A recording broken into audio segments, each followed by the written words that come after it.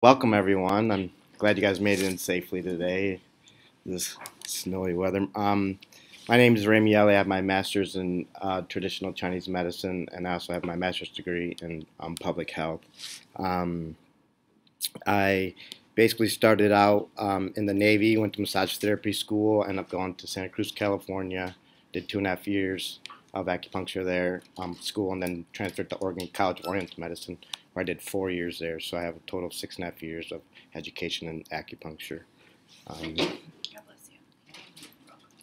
so basically, we're going to be basically a brief history of acupuncture, how it works, the different types of acupuncture, what acupuncture could be used for, the costs, and then I'll give you some case histories of what I used acupuncture for. Because I was actually very skeptical about acupuncture, and that's why I went to school for it, and I've seen some pretty amazing things happen with it. So. Basically, the Chinese medicine is based on the yin yang theory. So it's like fluids and energy, and so acupuncture tries to balance the yin and the yang out. So it's been around for 3,000 plus years. So actually, in China, they incorporate that into their Western medicine also. So this is not how it started, but I'm sure it started with like somebody had a thorn in their hand or something. All of a sudden they noticed that their neck pain went away and started to experiment with that and whatnot. So here in the United States, people started to recognize it when this guy here, James Reston, he's a New York Times reporter, and he had appendicitis while he was in China.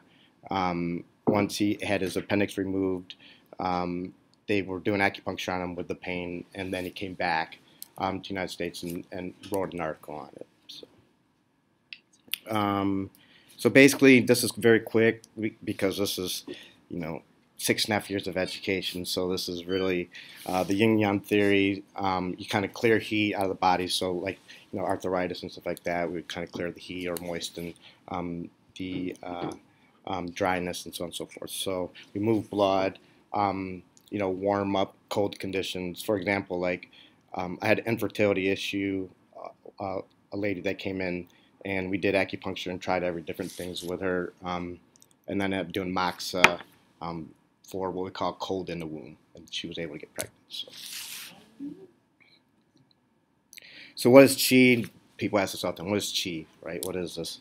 What is this qi stuff? So I look at it as like frequencies or electromagnetic energy that travels through what we call these meridians.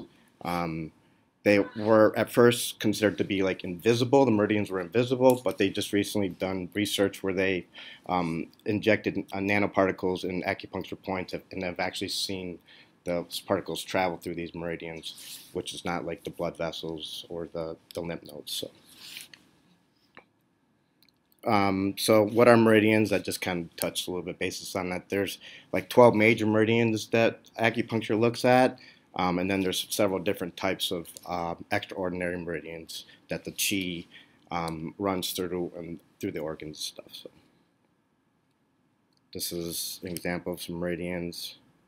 This here would be like your gallbladder and kidney meridian in the legs, and they travel throughout the whole body. So. And some people, like when I'm checking their pulses and I notice that there's some gallbladder issues in that meridian, a lot of times they'll say, well, my gallbladder has been removed, but those meridians still exist. There's, the somatosensory cortex in the brain. So it's kind of like phantom pain in a sense. So how do we achieve balance? Acupuncturists do acupuncture. There's also herbal medicine, Tai Chi and Qigong, nutrition, cupping, and electrostimulation. So this is not where acupuncture needles come from. A lot of people are really scared about acupunctures or about the needles, and they're very, very tiny. I've worked on babies before. I actually had to work on my niece once where her bowel movements would get stuck on the way out and she would scream. She was in a tremendous amount of pain. And my brother and my sister-in-law explained to me like what I had to do, and I'm like, there's no way, you know, like I'm not going to do that. Uncle Ramie's not doing that. And so I was watching her, and it happened when I was watching her, and I was floored. I was like, what do I, you know? And so I said, baby, you're going to have to push, right? You're just, Uncle Ramie's.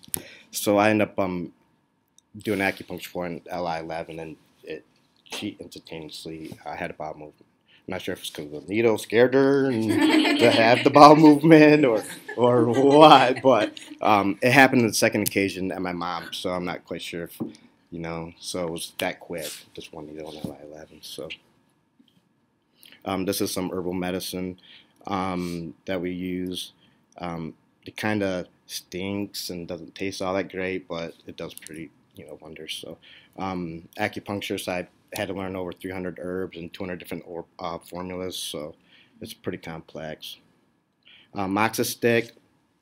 I used this one time. I was getting ready to go play soccer, and I'd injured my ankle really bad, and was wondering what am I going to do because I'm not going to be able to play. So I ended up doing some moxa and seeing, well, does this stuff work, right? Like, you know, I'm very skeptical and have a scientific mind, and it helped. So moxa we do direct with the gal that had infertility issues. I put it directly on the skin, and you light it, and then I, you know, take it off when they start to feel it. So this is actually on the needles. Cupping. I don't know if any of you watched the Olympics, but Michael Phelps had the dark circles around his shoulders. That was cupping. I used to not use cupping all that much, but then I would do acupuncture, and then the results would plateau out, and then I'd do electrostimulation would help start plateauing out, and then I started running into difficulties where it was like, okay, we're here, now what? So cupping worked really well. Actually, I had a client who we tried everything, and I was basically saying, I told her husband, you're going to have to take her to the emergency room, and so we tried cupping, and it worked, and I was excited just as much as she was about it, because I never know if this is going to work or not, right? I mean, nutrition is a very important part of traditional Chinese medicine.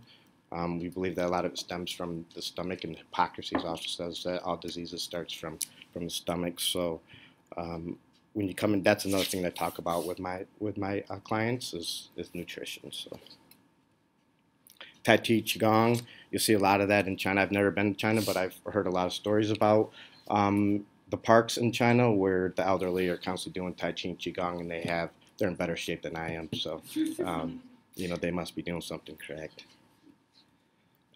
So the other major question is how acupuncture works, right? Like, so there's, you know, the placebo. People believe, okay, acupuncture is, you know, a lot of placebo, which is true. There are some placebo effects to that. But there's endorphins that are released. They've done studies where they check the blood before and after, and the nitrous oxide levels have increased, so it allows new blood into the area.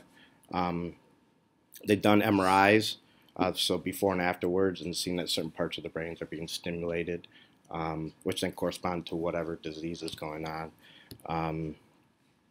So overall, there's still some skeptics of how does it work. Right? So here's certain parts of the brains that are being stimulated when acupuncture is being stimulated in certain parts of the body. So here's some images of acupuncture, you know, a healthy brain, and then acupuncture being done. So then there's several different types of acupuncture. There's medical acupuncture where like DOs and MDs practice, and that's about 200 hours roughly that they get. Then there's the Japanese style, and they do like more of Hara diagnosis. They check around the stomach area and then determine from there. They're also like do some incense around the feet area and count the number of times that person can't feel it, and then determine from there like what meridian to use. So then there's auricular acupuncture. This was basically took off by a French neurologist in the 60s because his patients would come in and they have cauterization in their ears, and he asked them, what's the cauterization in the ears for? And they said to help with the pain. So about 15 years he designed a machine that he was able to measure the frequencies of the organs, and so he was able to map out the ear. When he would stimulate certain parts of the ear, the frequencies in those organs would change.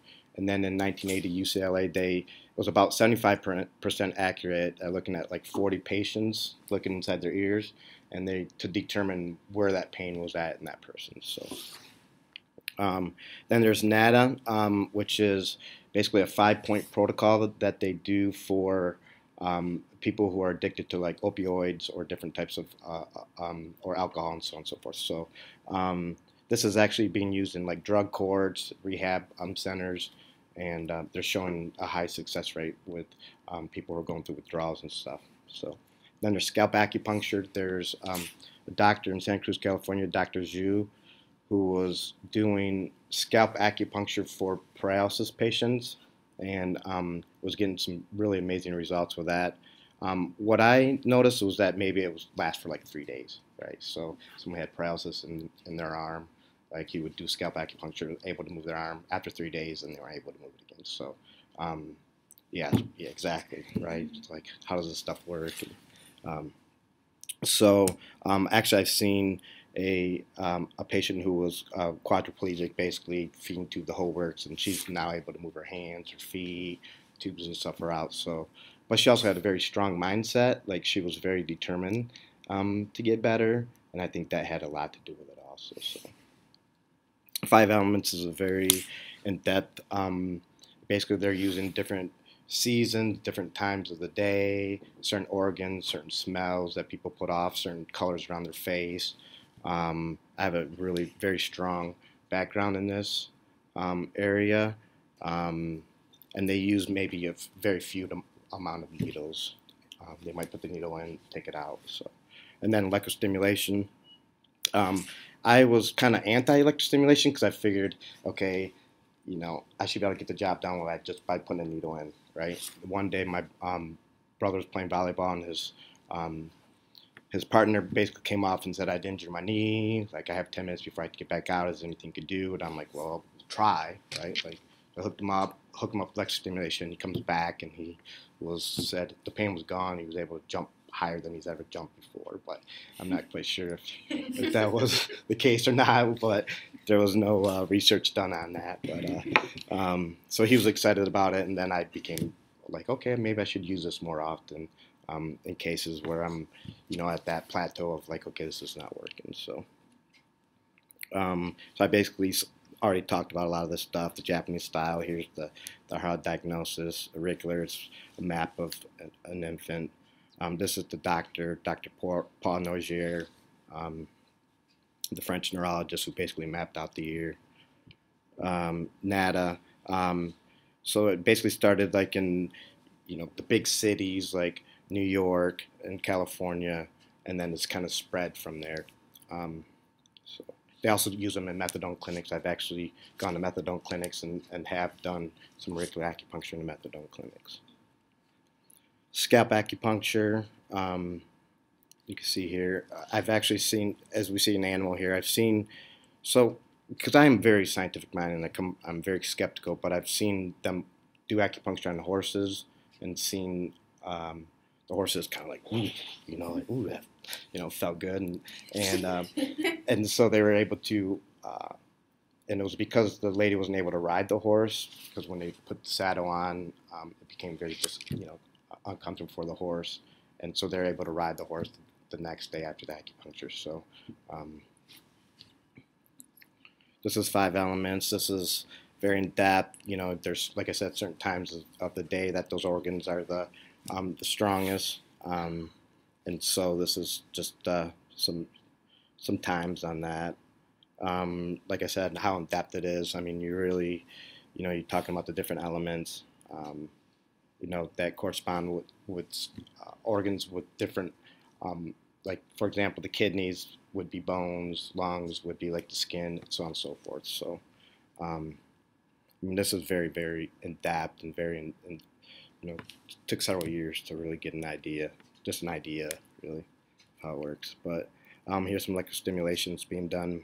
I'm sure some of you guys heard of like TENS units, stuff like that, similar to that. So, That's what I tell people when they're like, electrostimulation, oh, what's this going to do? Like, shock me inside. It's like a 10 units. So how they diagnose it to TCM, we take a look at the tongue, and we check the pulses.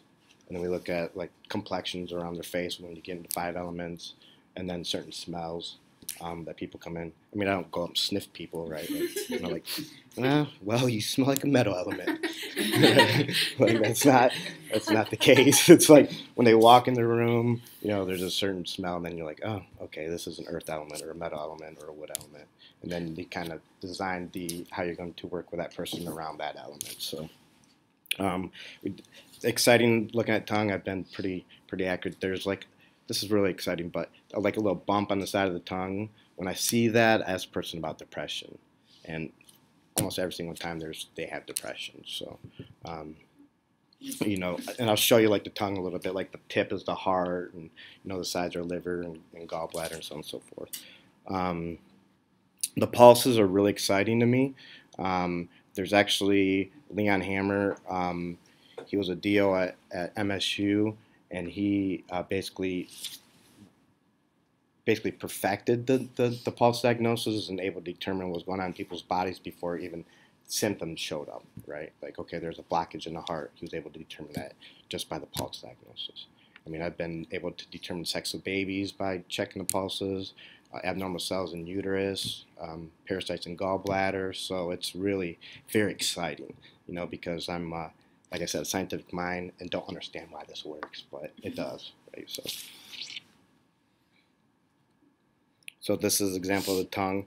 And actually, I found a book once, and then I lost it, but it had a lot of Western diagnosis. That was pretty funny.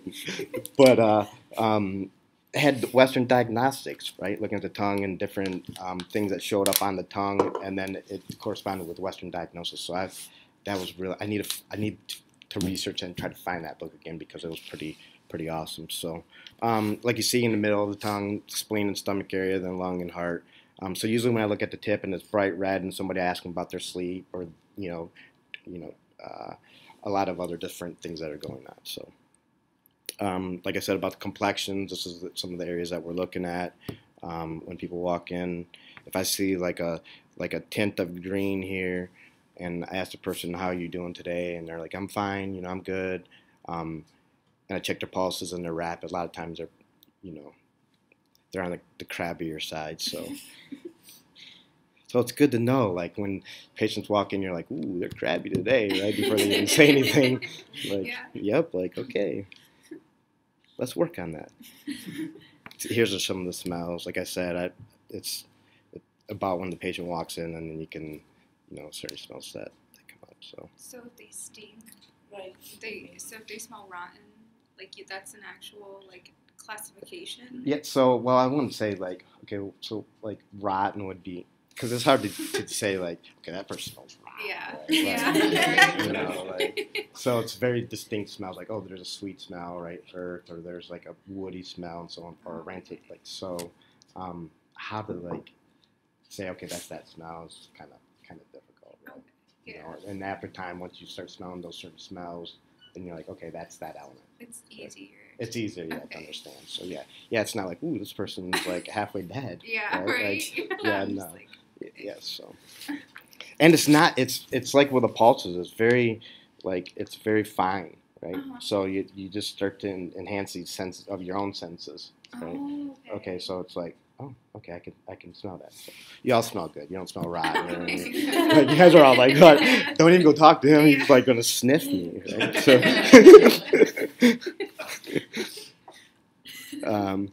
So pulse diagnosis. So the right hand, we're taking a look at there's like 3 positions, that we're looking at.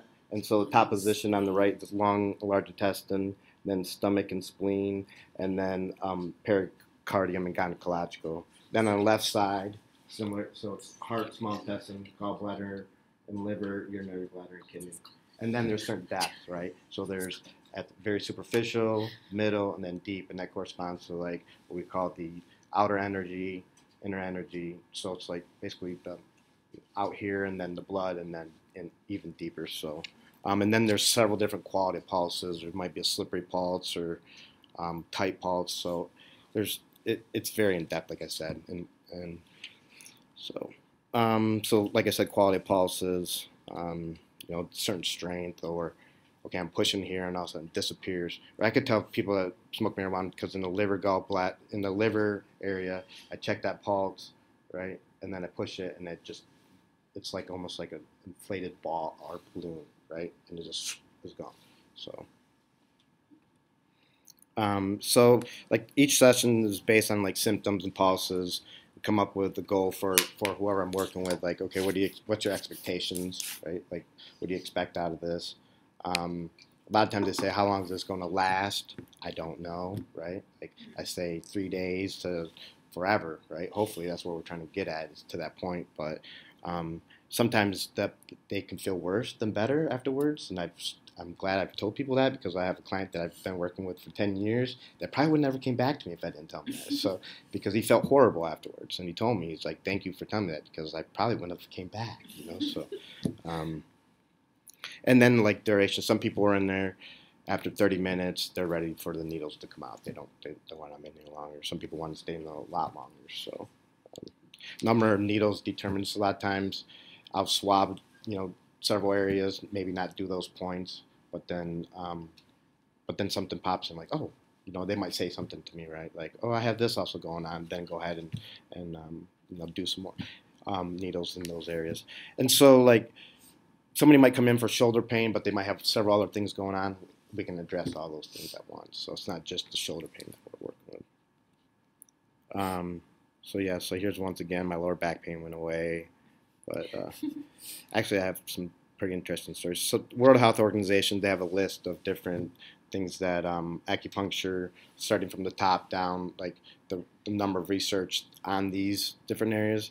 And that's a whole nother topic of like the randomized control studies. How do you have a control, right? How do you do a sham acupuncture when people know that a needle's going in? So there's a lot of, that's the argument when it comes to the science behind acupuncture. So here's some more.